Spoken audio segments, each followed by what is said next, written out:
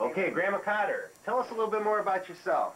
We heard that you're Grandmother of the Year. Oh, grandmother. Yes. What? Didn't you know? Congratulations. Oh, you weren't aware of that. Well, I don't.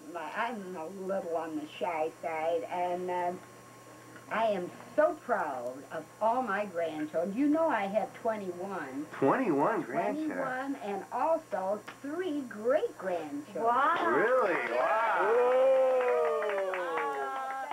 I'm very proud of all of them, might I add. And you're very proud. I'm very proud. I thought you had 4 great-grandchildren. 4? Did I only say 3? We I'm heard. sorry, 4. We heard that you actually bake one? pies for the entire state of Washington in your spare time, and you volunteer. Yes, That is quite amazing.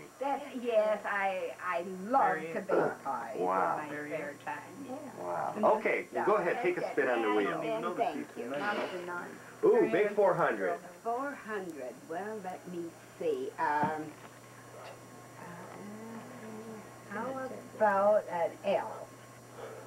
Yes, sir. L. Yes, there's now under 10. Under 10. There was one L. 10.